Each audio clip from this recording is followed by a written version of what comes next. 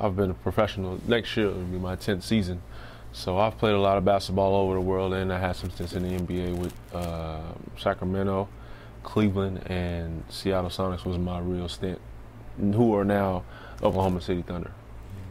How much longer do you see yourself playing in the NBA?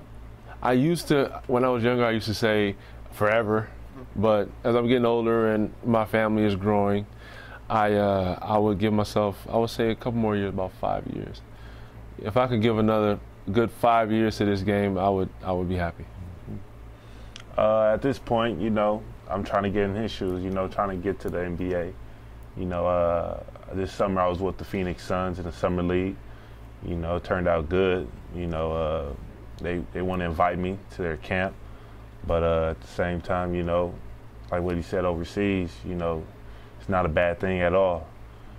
You'll be the same amount as the NBA. You know, the NBA route be a great thing, but overseas you'll be successful out of that too. So.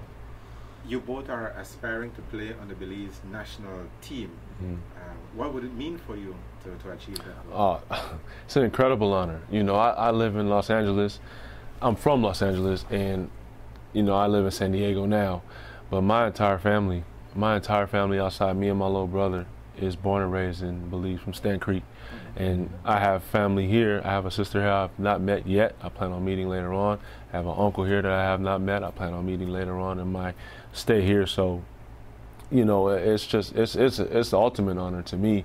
I've been looking forward to this opportunity to be here and pursue these things for the last 3 years. So. Yeah, same here. It's crazy, you know. You're in Los Angeles, you see a lot of Belizeans, and you just meet so much people, and they know this and this one. You'd be surprised, you know, and they'd be like, "Oh, you the father of him." They'd be like really surprised about that. And now coming back here, you know, hearing, "Oh, you Charles Son," and so that's another great thing. So you know, it's yeah.